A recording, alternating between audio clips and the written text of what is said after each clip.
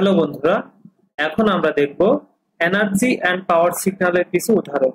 তো প্রথমে দেখি আমরা, to test the given signal is an energy or power signal x of t is equal to e to the power minus 2t u of t। এখানে একটা signal দেওয়া আছে, exponential signal, x of continuous exponential signal e to the power minus 2t u of t। এই সিগন্যালটা energy signal কি পাওয়ার signal নাকি কোনোটাই না, সেটা আমরা এখন ডিটারমাইন করব। তো আমরা জানি যে total energy of the signal E is equal to limit t tends to infinity integration of minus t/2 থেকে plus t/2 x square t dt। তাহলে এখন x of t equal to দেওয়া আছে e to the power minus 2t u of t। তো আমরা x of t K e to the power 2t u of t দ্বারা replace করি। তাহলে যদি রিপ্লেস করি তখন আমরা পাই e equal to limit t tends to infinity integration of minus infinity to plus infinity e to the power minus 2t u of t তার square dt। তো u of t এখানে কি হচ্ছে, u of t একটা unit step signal. তো unit step signal হচ্ছে যে সিগন্যালের মান 0 থেকে ইনফিনিটি পর্যন্ত সব জায়গায় 1, আর 0 থেকে -1 থেকে মাইনাস ইনফিনিটি পর্যন্ত সব জায়গায় 0। এই সিগন্যালটাকে বলা হয় ইউনিট স্টেপ সিগন্যাল। তো ইউনিট স্টেপ সিগন্যালটাকে যদি আমি এই সিগন্যাল এখান থেকে উঠিয়ে নিই তাহলে ইউনিট স্টেপ সিগন্যালের মান বসাতে হবে। তাহলে যদি মান বসাই তাহলে ইউনিট স্টেপ সিগন্যালের মান 0 এর মানে -1 থেকে -t/2 পর্যন্ত তো কোনো ভ্যালু নেই 0, কিন্তু 0 থেকে t পর্যন্ত ভ্যালু আছে। তো সেই জন্য আমরা 0 থেকে প্লাস t/2 পর্যন্ত নিই।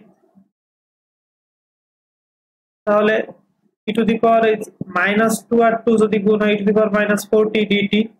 এখন আমরা integration of 0 to t/2 e to the power -4t dt। তাহলে যদি e to the power -4t dt K integration করি তাহলে পাই যে limit t tends to infinity e to the power -4t divided by -4 t/2 থেকে 0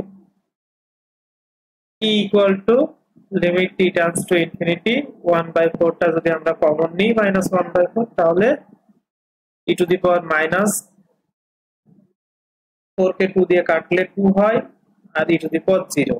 তাহলে এই যে আমরা ফাইনালি দাঁড়ায় e to the power -2t e to the power 0 1/4। তো এখন আমরা e to the power 0 মানে 1 আর -1/4 থাকলো, আর e to the power -2t মানে 1/e to the power 2t। এখন আমরা যদি লিমিটের মান বসাই তাহলে 1/0 মানে 1/infinity হয়, 1/infinity মানে আমরা জানি 0। তাহলে এই যে 0 ক্যালকুলেশন করলে e equal to পাই 1/4, যা ইনফিনিটি থেকে ছোট। তাহলে এই সিগন্যালটায় আমরা এনার্জি পাচ্ছি একটা finite energy 1/4।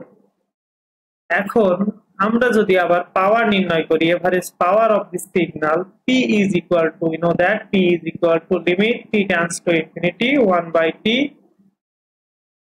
minus integration of minus infinity to plus infinity plus t/2 minus t/2 to plus t/2 x square t dt।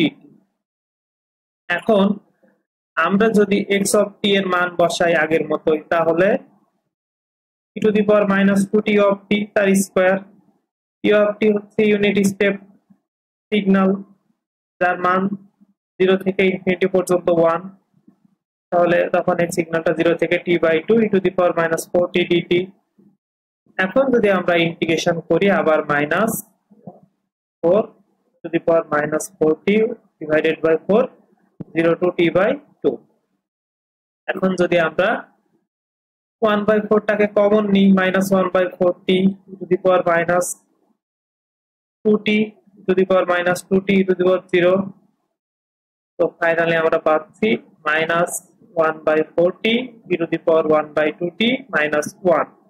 এখন যদি আমরা লিমিটের মান বসাই তাহলে -1/infinity 1/infinity -1। এখন 0 এর সাথে যাই গুণ করি তাই 0। তাহলে এই গিভেন সিগন্যালের পাওয়ার হচ্ছে 0। তাহলে আমরা দেখলাম এই সিগন্যালের এনার্জি হচ্ছে 1/4, যা একটা ফাইনাইট এনার্জি, আর পাওয়ার হচ্ছে 0।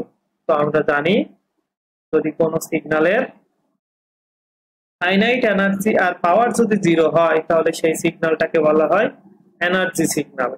কাজে আমাদের গিভেন সিগন্যাল হচ্ছে একটা এনার্জি সিগন্যাল।